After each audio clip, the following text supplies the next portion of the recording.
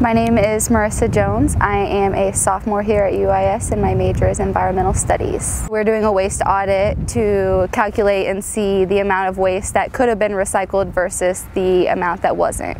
It is a messy job, but it is something that we can get really beneficial results where if we do this dirty job, hopefully we can make for a cleaner campus all around. A lot of plastics aren't getting recycled. The goal is to try and look at that data and notice that we're not recycling as much as we could be and try to influence a change in behavior. My position as an employee on campus through Leadership Lived is titled as the Campus Sustainability Projects Coordinator, where I help organize events around the sustainability and environmental studies department.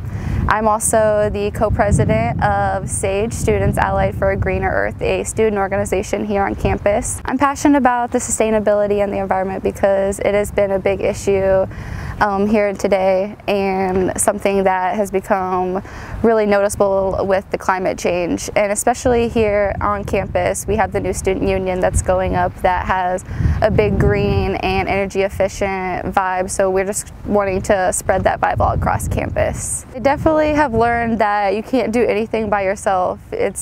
Being a leader, I know, seems like an individual position, but being a leader also involves getting help from outside sources, and that's what also makes you a leader, is being able to compromise and work with other people well.